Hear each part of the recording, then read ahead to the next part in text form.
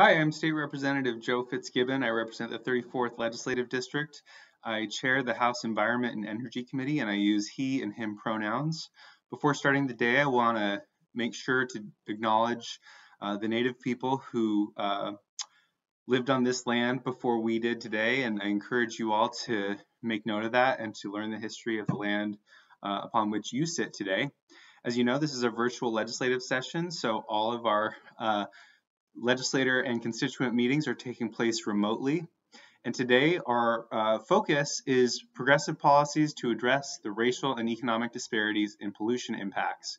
So a couple examples of that are a bill I'm sponsoring, the Clean Fuel Standard, which reduces pollution from transportation fuels like gasoline and diesel, and our focus on a progressive transportation package that reduces pollution impacts from the transportation system on communities that suffer the greatest burden from that pollution.